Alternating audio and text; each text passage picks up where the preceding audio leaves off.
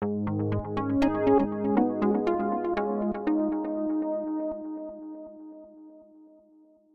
very much to the Global Donor Platform for hosting this event with Oxfam. We're quite pleased to be able to share with you the findings for the paper, Financing Women Farmers, the Need to Increase and Redirect Agriculture and Climate Adaptation Resources.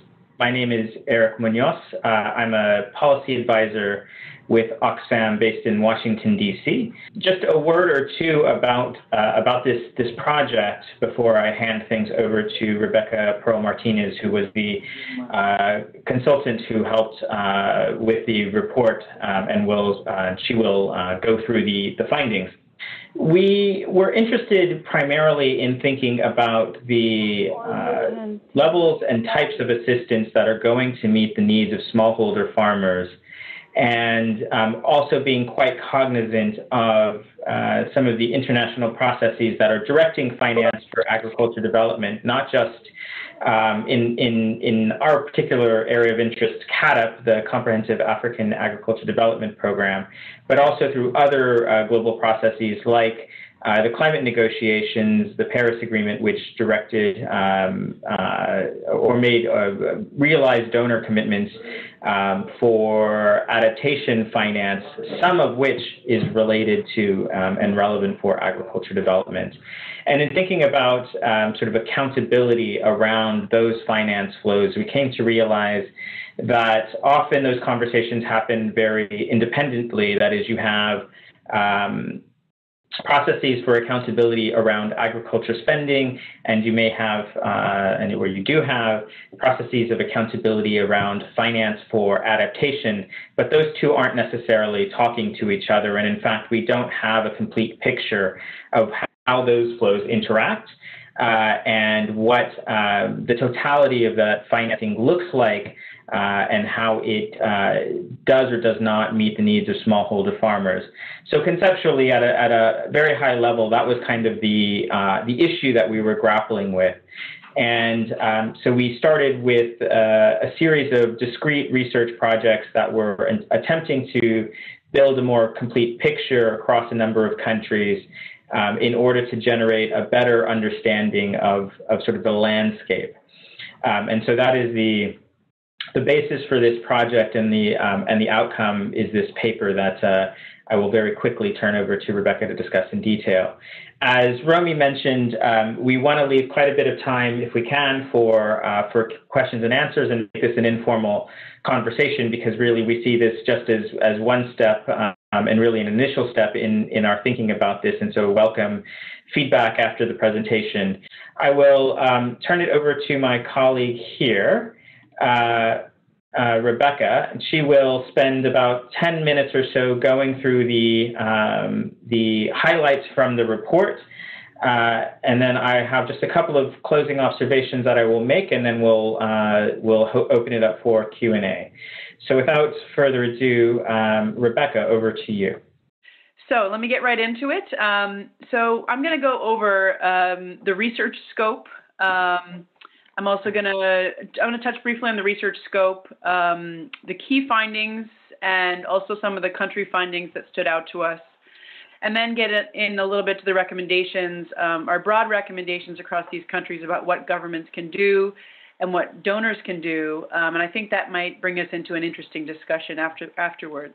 Here you can see the countries where this research was undertaken. Oxfam chose 4 countries in Africa and 2 in Asia to undertake this work.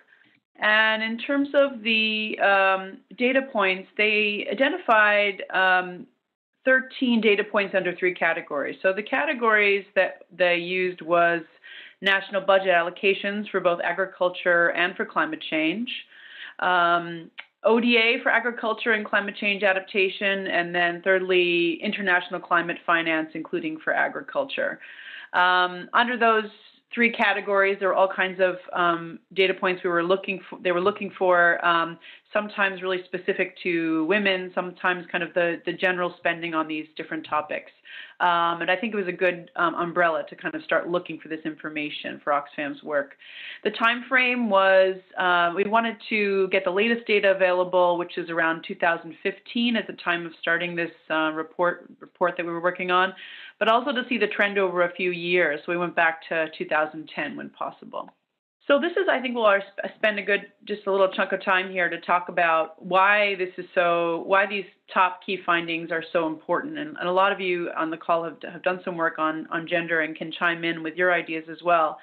But I think this was one of Oxfam's first kind of deep look into financing for women's farmers. They've done a lot of wonderful work in the past, but I think this was an effort to really consolidate some of the finance portion of it on women farmers.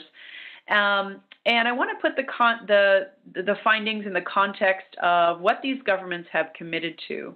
And one of the primary commitments internationally was the 2003 African Union Summit in Maputo. As many of you know, governments committed to dedicating 10% of their national budgets to agricultural development.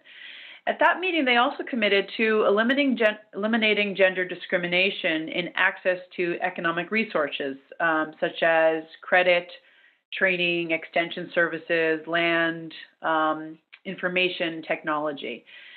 So in that context, this slide and the next one talk about 6 of our core findings. And the 2 ones on this slide are up front because we think they are critical to making the situation better for women, whether we're talking about agricultural and climate change in this report, or really any other sector in relation to getting finance to women.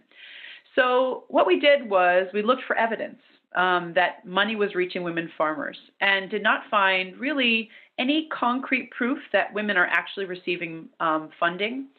We noted that there are no specific line items reserved for women farmers as well. And we're choosing our words carefully here. It doesn't mean that no women are receiving funding, the way we're saying it, but instead the government is not documenting or proving any specified funding to women, regardless of what they're saying about it. So when there is a political even when there is a government making a political commitment among these countries, or there's a policy or even a budget intention stated in a policy, when we look at the nuts and bolts of the budget, there is no evidence that women are benefiting, no financial evidence. Government officials, as well as staff of non-governmental institutions, there's also, among those people, there's often this assumption, even among my colleagues, that if people in a country or region are receiving funding, then a representative proportion of women, or any particular group, are on the receiving end in that larger population.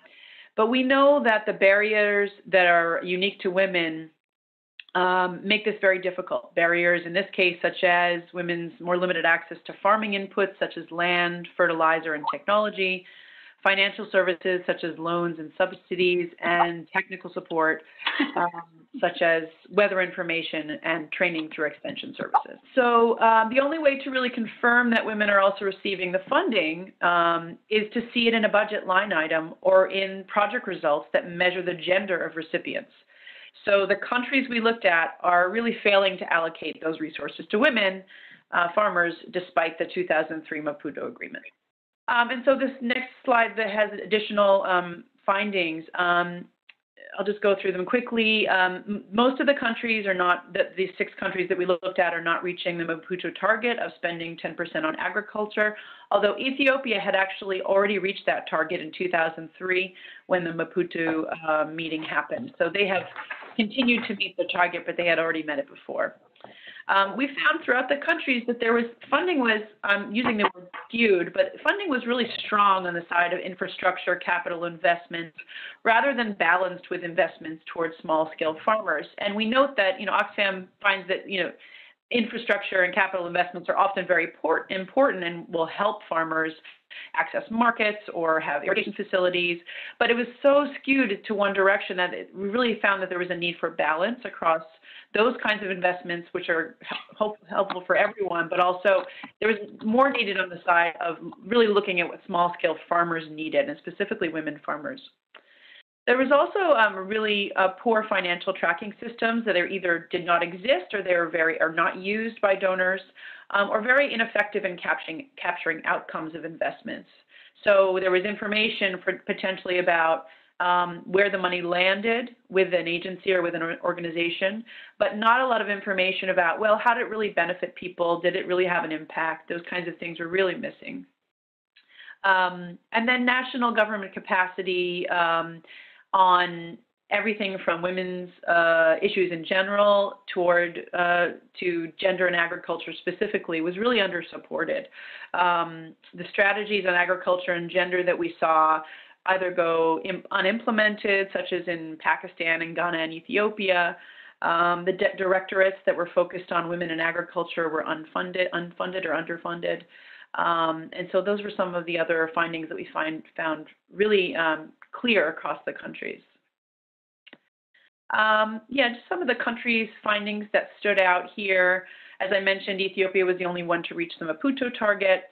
Ghana's spending is obviously very skewed toward cocoa. I remember a graph that we pulled out on 50% of the funding in the years we were looking at. I think almost 50% was going to cocoa, and the directorate or the women's agency was receiving about 0.5% of the funding on the agriculture. And this one right here is about climate change. But I think there's definitely a lack of balance and a lack of focus on small farmers and especially women farmers.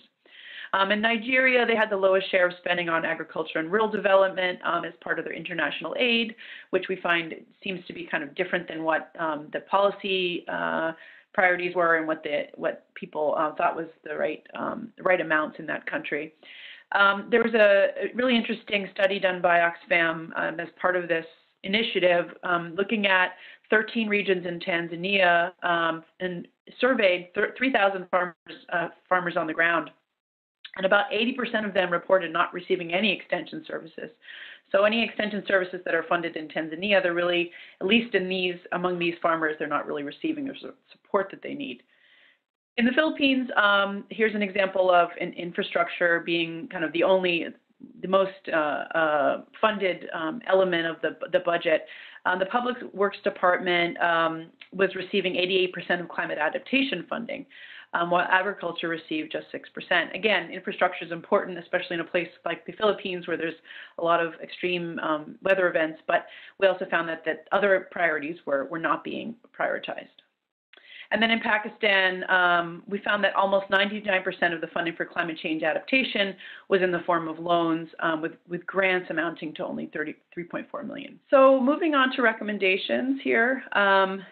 These are just a truncated, in terms of government recommendations, these are just truncated from the report. You can look at the paper for quite a number of other additional recommendations. But we wanted to highlight that we really need to start allocating resources specifically to women farmers rather than assuming that this money is trickling down to them.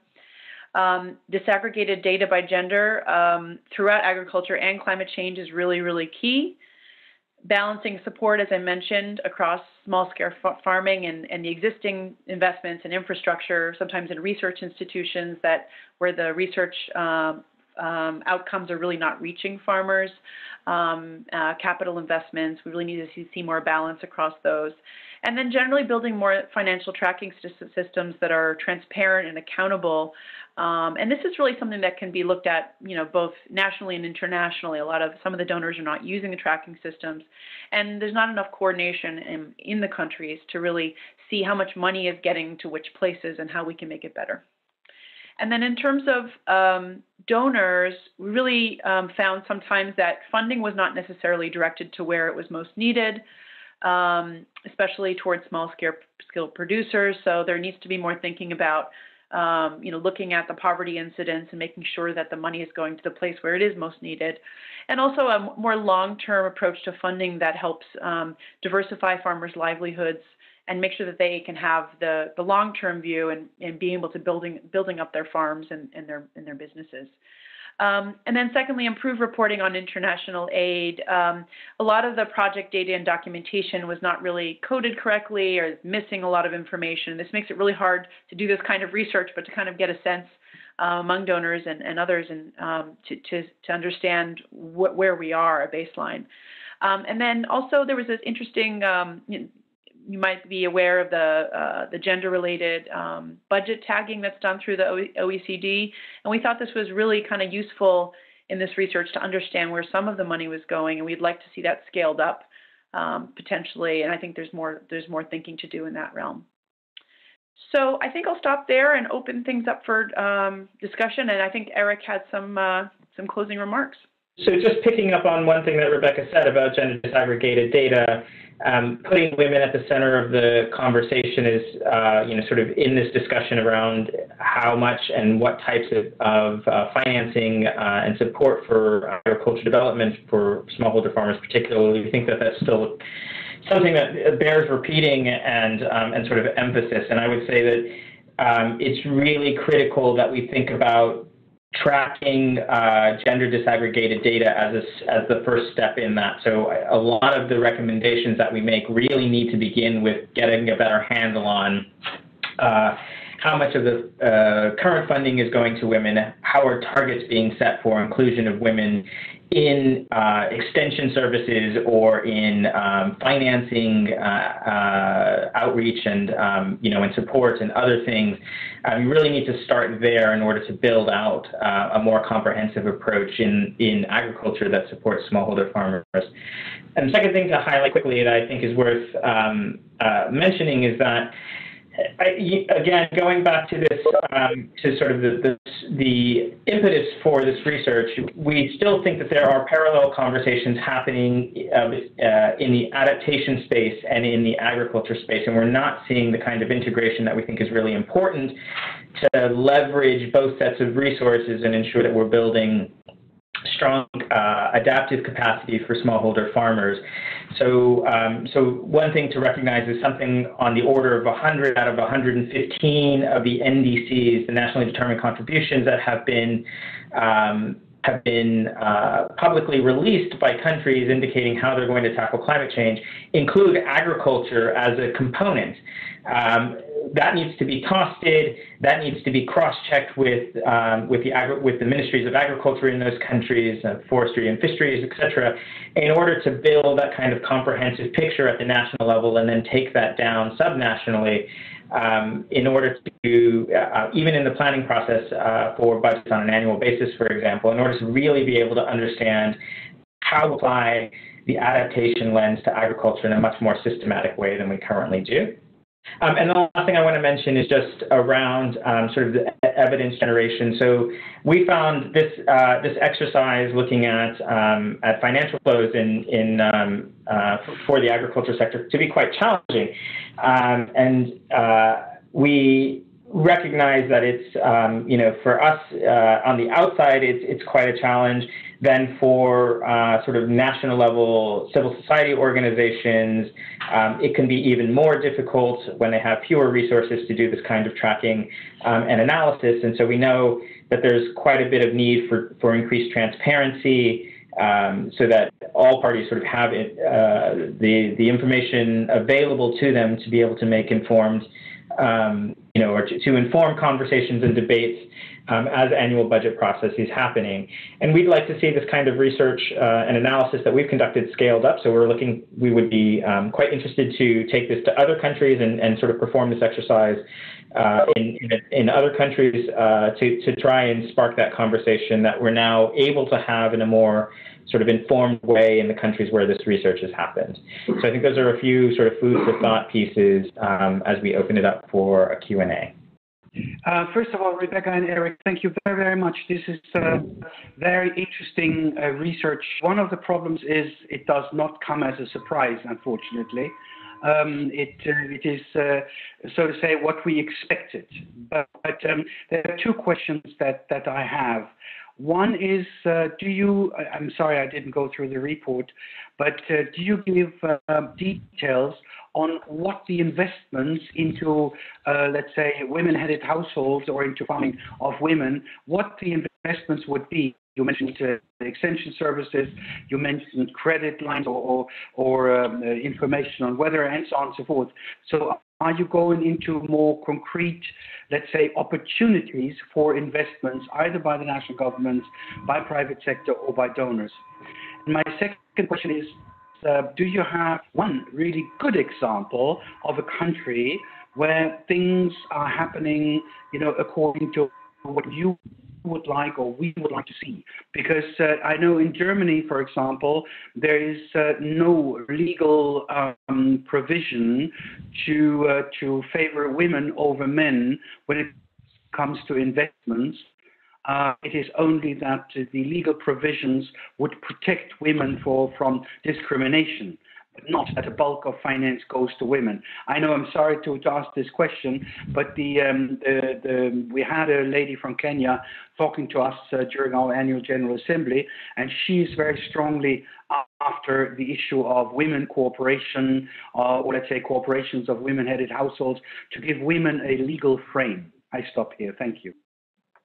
I'll give a short answer, but Eric might want to add to this. So do we go through, the question was, do we go through, kind of present opportunities for investment? I think this paper didn't necessarily focus on that, but Eric might want to say more about that. We do, I think, Oxfam does a lot of, works very, very closely in various countries and has a variety of kind of opportunities for those kinds of things, but I don't think we focus them in this paper. In terms of the country, I wish I could say I knew which country did this well. I've been working in the intersection of gender and climate and energy and agriculture for about 20 years, and I've yet to come across an excellent example. There's, I have to think about some kind of good examples, but I think we're going to find in most countries that this lack of data capacity and actually fulfilling commitments is the norm. I've reviewed a lot of the NDCs and a lot of the NAPAs over the years, and I remember many years ago that Bangladesh had an excellent policy, but then it turned out that the implementation of that didn't really happen. So I think we're in a moment right now of kind of capturing what's, where these things are, where it's not going well. And if we can come across with a good example, please someone raise your hand. But I'll pass it over to Eric, please. That's a great point. Maybe we can crowdsource the good examples question, right? If anybody else on the phone has an idea.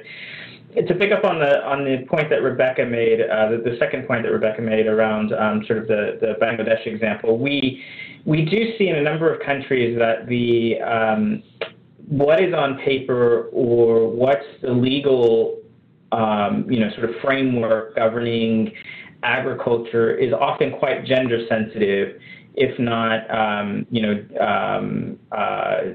pitched towards gender empowerment. However, the implementation of it is often quite weak. The implementation of those laws or those policies is often quite weak. And so that's I think one gap that we recognize is there are good laws on the books, good policies that have been put on paper, a clear recognition that women in agriculture need to be supported, that they face sort of distinct barriers, either legal or social, that need to be addressed in order for them to reach, not only to protect their rights, but also for them to reach their full economic potential. But then when it comes down to sort of budgeting and putting in place the practices that will actually make that happen, there's where we see sort of the gap and kind of a lag. So from that sort of perspective, I'm not sure that we have a good example per se, although we could point to specific programs probably, and I think we do in the paper point to at least a couple of specific examples of where things look better or things are moving in the right direction. The second, to the first question about sort of are we prescriptive, it's a very fair question, and in fact in this paper we're not. We tend to focus more on what's not happening and where some of the gaps are. We do point out things like, as already mentioned, finance, extension services, access to land, or sort of programs to register women for control and access over natural resources. Research, when that research can meet, sort of gets deployed and doesn't just stay in the lab or at the university, but actually gets deployed out to the farmers. All of those are very important areas that can be tailored to specifically address the unique sort of labor demands that women face, or their place in value chains and where they're engaging. But we don't sort of go through a diagnostic on a country by country basis. I think that's a very important exercise to do. And to some extent, it is being done at the national level. One question I think I don't have an answer to is whether or not that same kind of diagnostic has been done with respect to adaptation activities. What kinds of adaptation programs and activities and finances necessary to specifically help women improve adaptive capacity? So that's probably something that could be looked at further. And then we have sort of in other spaces and with other papers, just as other organizations have done, try to lay out and map out where we think women are not being appropriately supported and where they need to be. I've got two questions, kind of. They're directed at the what donors can do slide, mainly on the first point. So maybe you could just clarify a little bit. I feel like the first bullet point under number 1 is a little bit disjointed from the rest of the presentation, as it suggests looking for clear budget lines for small-scale producers, but doesn't specify female small-scale producers or women and girls. And so I was just wondering if that was a consideration at all when you formulated that point. And then also something that I noticed that was absent from the presentation was when we were speaking, or when you were speaking about the climate change adaptation. That's only one side of the story, if I'm not wrong. There's also mitigation and increased productivity. So having more of a whole, like, climate smart approach rather than just focusing on adaptation. So I was wondering if that was considered at all in your research. Okay, so I would say that one thing we do in the paper, and again, this presentation really just truncates a larger paper with a lot more detail. So do go there to see kind of our full presentation of recommendations. But I think you're right. We didn't specify here on the first donor recommendation. So the way I was looking at this paper and the research we found is, one thing I bring into the paper is the idea that small-scale farmers in general are facing a lot of barriers. It's not just women farmers, but small-scale farmers face, as a whole, a variety, a kind of a layer of barriers that make it difficult for them to receive funding. And then women farmers, secondarily, face a second level wave of difficulty in accessing resources because of the discrimination and also just kind of the gender inequalities that exist. So, what this recommendation was trying to say was, in general, their small-scale producers are not, the clear budget lines are not there for small-scale producers. But we should have also put the word women farmers as well, because both of those groups are in Oxfam's mind, is kind of facing a lot of challenges. The second, what was the second? Someone remind me of the second piece there. Thanks for that question. It's a very good one. I think if we were to look at this holistically, including mitigation, certainly the numbers that are indicated in the paper and overall levels of flows would look very different. In fact, there's quite a bit more funding going into mitigation than adaptation globally. And I would suspect that in our selected country set that is true as well, although it's something that would need to be verified. But the question then is, what are those flows for mitigation activities funding, and what is the impact on smallholder farmers? And I think there the picture would become more complex in trying to understand what kinds of mitigation activities at the farm level also contribute to to food security and poverty reduction, sort of some of the key goals that we're interested in when we think about agriculture development and the role of smallholders in it. So I think there's some interest. I think there are some interesting questions that we could ask about the mitigation side of the equation, what it would bring, what it would add, and what kind of picture it would paint for us. I will say that when we think about issues like climate smart or climate resilient agriculture, we as Oxfam still would emphasize that food security and adaptation are probably the primary objectives for investing in that space, particularly with respect to smallholder farmers. And mitigation activities may be delivering less for smallholder farmers in terms of tangible outcomes, or the projects that are funded might entail greater risk.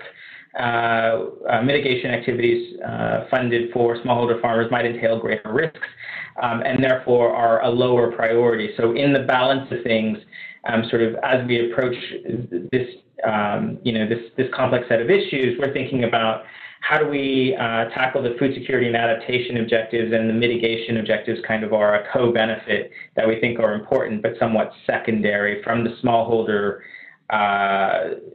farmers' perspective. I think it would look different if we were looking at other actors in the agriculture supply chain. So that's kind of a bit conceptually why we approached it in this way.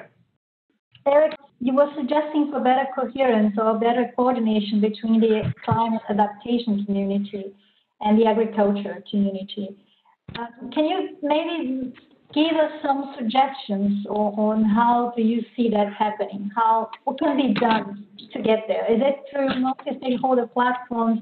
Is it for certain conditions that donors may apply in when giving out funding?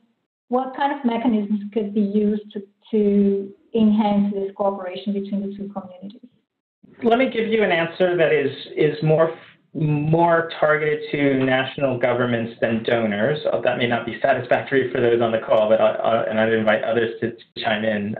Rebecca, maybe you have thoughts. But from the perspective of national governments, what we tend to see is, and I've alluded to this, the conversations tend to be very separate. The Ministry of Environment, for example, may have remit and responsibility over the NDC implementation, planning, budgeting, strategies, etc., while the Ministry of Agriculture and sort of ancillaries, livestock, etc., have responsibility over the agriculture budget.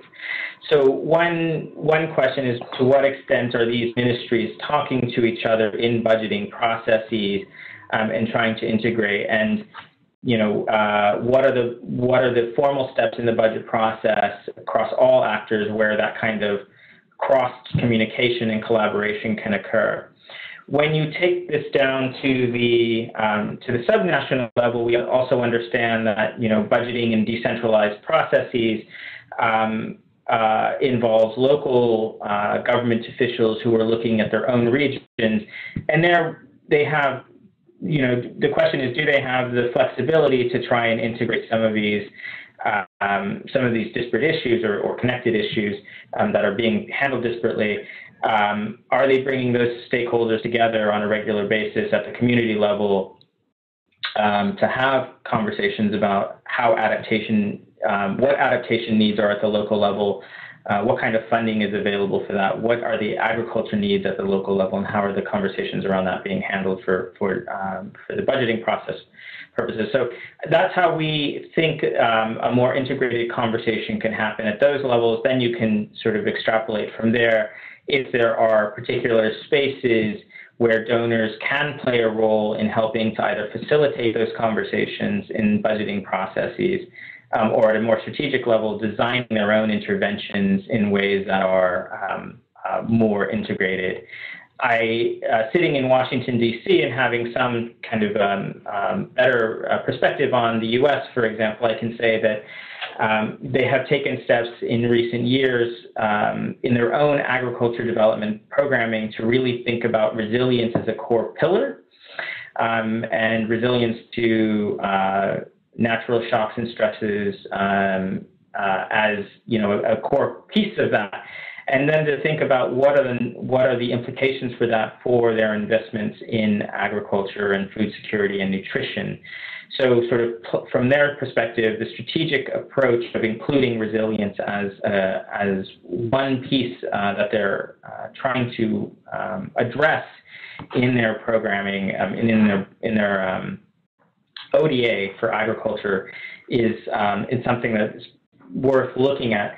This is from USAID's perspective, this is a relatively new sort of approach. They've had resilience programming there before, and now this question of sort of how does it fit with the rest of their agriculture ODA programming is only about a year old. They sort of announced it or announced this intention to move in this direction about 6 or 8 months ago, and so I think it's still a work in progress.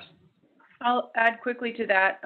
Thanks, Romy. It's a very good question. I think doing what Eric just described at the national level internationally would be my first answer, is bringing those stakeholders together in Bonn, sitting down, maybe all of you, sit down in Bonn and find a way to kind of, have that conversation heightened at the international level. And then the second thing I would say, going back to data again, is if you have the information that the money is not getting to women farmers, that is, something that shows up for Women's Ministry, Agriculture Ministry, and the people working on the climate change funding. So I think data will help this in terms of coordination, both especially internationally, but also at the national level and local level.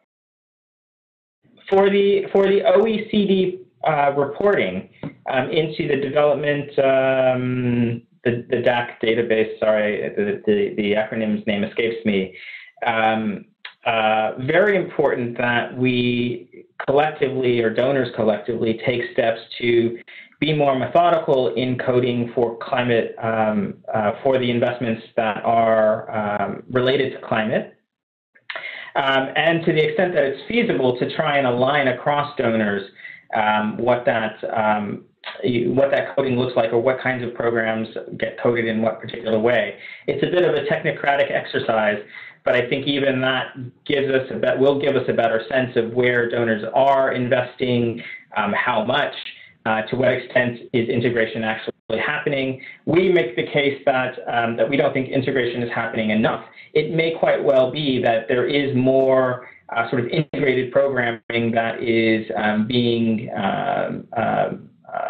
proposed and implemented through ODA. We're not seeing it because it's not systematically coded in the DAC. My question is related to the last point that was raised relating to what should be done. And I wanted to know in this study, because I joined in lately, but I went through the document quickly. I wanted to know the extent, because most, especially from the African countries in the study, the extent to which some of their national agricultural investment programs have been assessed to see if the issue of climate adaptation have been adequately mainstream in these documents. The reason why I'm asking is because in most of these countries, the budget for the agricultural sector is mostly informed by the elements that are in the Agricultural National Investment Program. And I tend to agree with the findings of the study, especially where the consultations in the design of these agricultural investment programs, if they are not very consultative to include most of the relevant actors, especially those that fall outside the agricultural community but has a stake to play on climate adaptation issues, then we may have some gaps, and then which equally will influence the level at which the budgets may be directed to some of these climate adaptation issues. So I want to know if some of these selected countries, you have the opportunity to assess their level of how these issues are well mainstream in their national agricultural investment programs. The very good point. That was one of, when I mentioned in the beginning, there were 13 indicators under 3 categories that we were looking into. We were really, the researchers were really on the ground trying to find that connection between agriculture and climate change. And I think the background research, which is, a number of 35 reports, they have, in some cases, they did kind of look into that more specifically. We didn't find we did not find adequate investment, as you assumed, in that nexus. I think in some of the countries, the background studies, there might be additional information that we did not have room for in the report. So I might, you might want to connect with Eric or someone at Oxfam to find out there's more analysis that could be shared. But Eric, what else can we say on this topic? It's actually a really well taken point that actually some of the conversations about how we make agriculture more climate smart or climate resilient needs to happen at the strategic planning level. And these, all of these countries, I think, or certainly at least the African countries where I'm a bit more familiar, have sort of long-term agriculture development plans. And are those aligned with, are they fully taking into account what is being put into the NDCs, for example, or what are the other commitments to address climate change that countries are taking on board? I think there's a misalignment. My guess is that there's a bit of a misalignment between the planning processes and timelines under which some of these CAADP plans, for example, in African countries have been made, and then some of the processes around around climate change.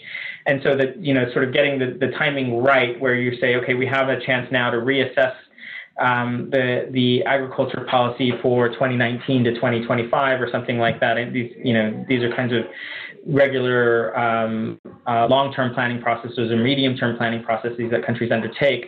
The next one might be a place where we can push to really try and get at that strategic planning level a better recognition of what needs to happen to make the agriculture sector, and particularly smallholder farmers, more resilient in the face of climate change. So I